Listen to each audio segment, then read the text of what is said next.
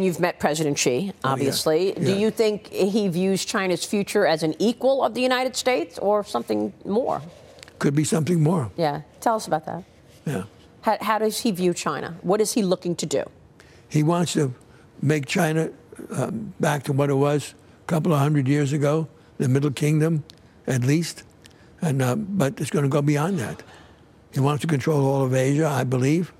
And, you know, he occupied the South China Sea islands, and they're not supposed to be militarized. They are militarized, and so that's a concern. We have problems with China.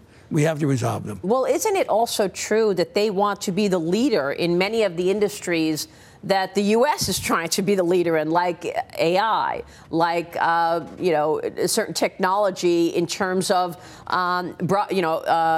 technology, driverless cars, whatever the leading technology is that we're looking as the growth industries of the future, that's what they want to win. Well, you can't blame them for wanting to do that. Right, sure. That's up to them. Remember, many Chinese went to school in the United States, thousands of them. They go back, many of them better educated and more willing to do things that they weren't able to do before. That's normal.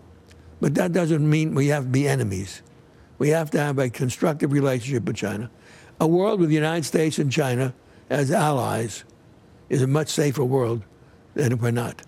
And that's an important part of this whole conversation. So what do you want to say to President Trump as he deals with the leadership in China right now?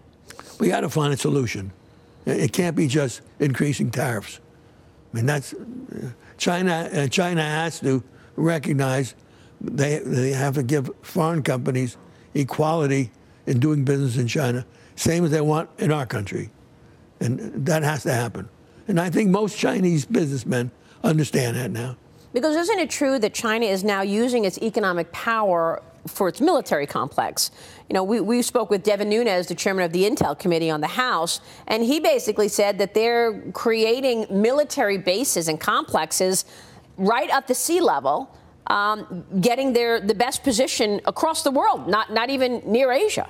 Well, I'm not too worried about that part of it. I think what they've done in the South China Sea is some concern. Why? Tell us about that. These little islands that they claim that China over the centuries had owned. There's no evidence of that.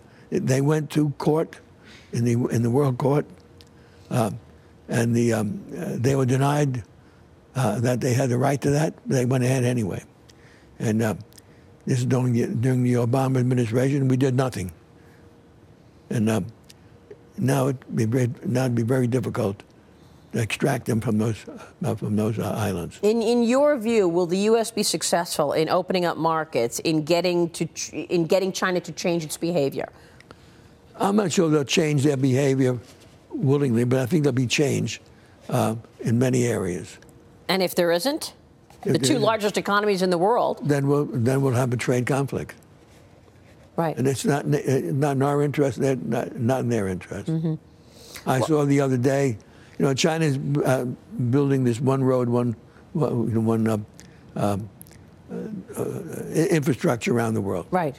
I see that we're going to do 60 billion of that ourselves. We just announced it over the weekend. And so, you know, we do have some conflicts. That's inevitable. But it doesn't have to be that we're enemies. It doesn't have to be that we don't try and solve these problems. I think we can solve a lot of them. So the infrastructure announcement was what specifically over the weekend? That we're going to build where they want one road, one belt. What the Chinese are doing, we're going to be competing with some of that. All right, we will leave it there. Hank, it's great to get your insights on this. Thanks so much. Good to see you. Hank Greenberg is the chairman and CEO of CV Star.